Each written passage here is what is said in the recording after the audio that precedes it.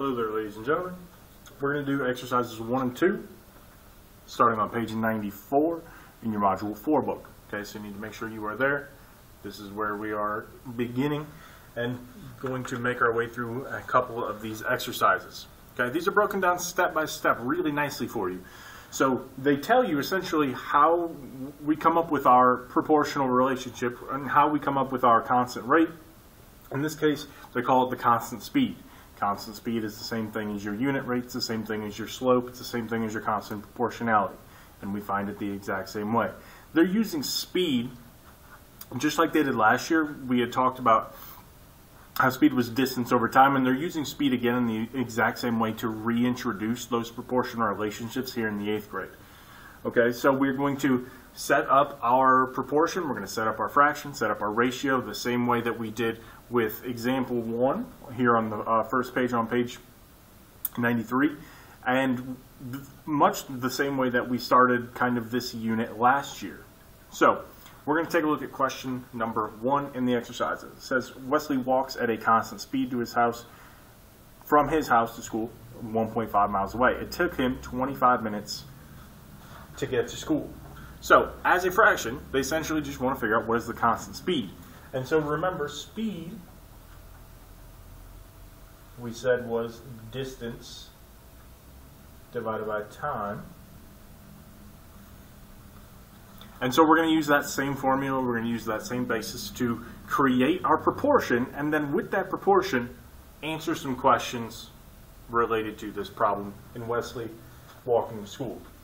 Okay, so his distance is 1.5, and his time it took him to get there was 25 minutes.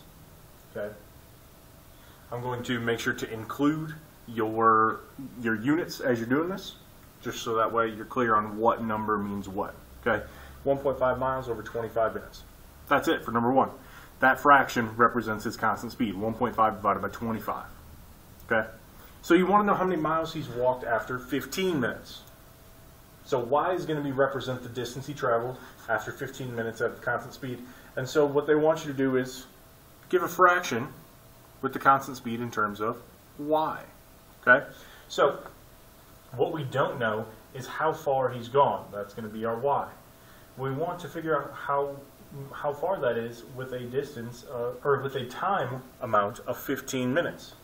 So we want to find y divided essentially by 15 is going to be equal to c. Again, looking to find what our constant speed is. So we're going to take both of these two fractions, set them equal to each other, create an equation, and then find our proportion to figure out what our distance is after 15 minutes. So we're going to take y over 15. We're going to set that equal to 1.5 over 25. Okay? Because again, this is a proportional relationship. So at each step of our journey, the proportion should be the same. Let me pull up my calculator really quick.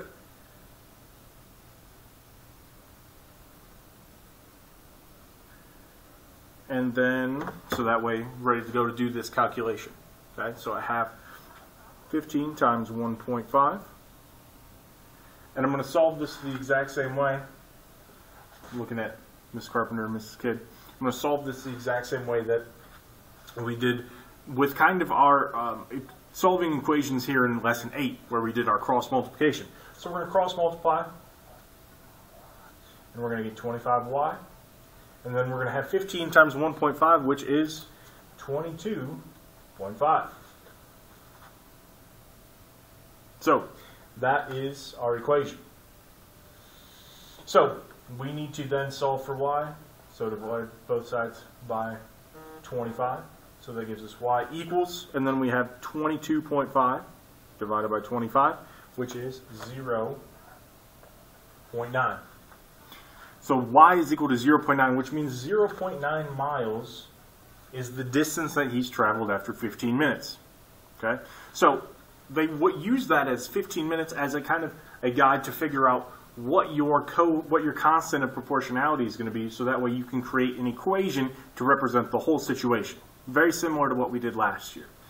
So that's what they want you to do with part D, is essentially to create an equation in terms of y and x, as to figure out how many miles have been traveled after X amount of minutes.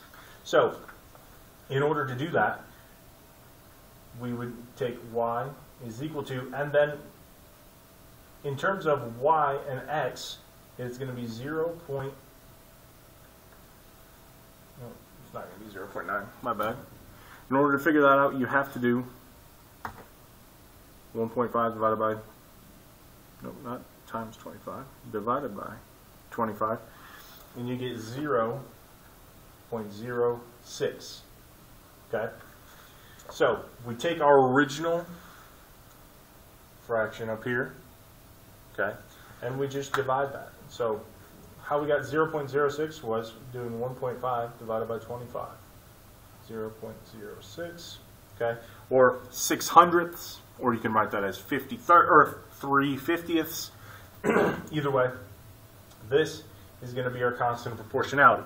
This is our distance after 1 minute. Okay?